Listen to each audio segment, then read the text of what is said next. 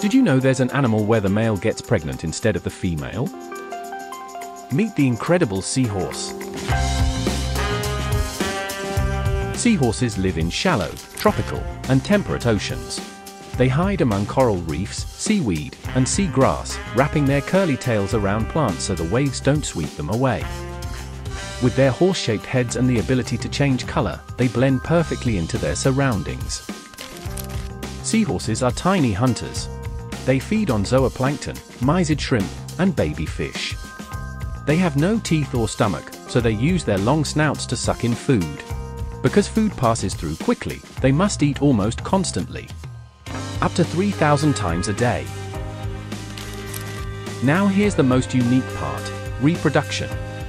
During courtship, a male and female perform a beautiful dance. The female then places her eggs into a pouch on the male's belly. Inside, he fertilizes and nurtures them, providing oxygen and nutrients. After 2 to 4 weeks, the male gives birth to dozens, or even hundreds, of baby seahorses. Seahorses are full of surprises. Males get pregnant, a rarity in the animal world. Their tails grip like hands, anchoring them in currents. They can change color to camouflage or attract mates. With no stomach, they need to eat non-stop. Even though they give birth to hundreds, only a few survive to adulthood.